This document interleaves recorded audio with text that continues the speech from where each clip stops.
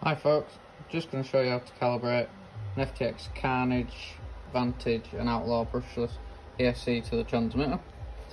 So first thing is, you need your throttle trim, which is in the middle, to 0, throttle reverse switch on normal, power the transmitter on. So you've got a set button on the on and off switch on the ESC, press and hold that. While you're holding it, turn the power on.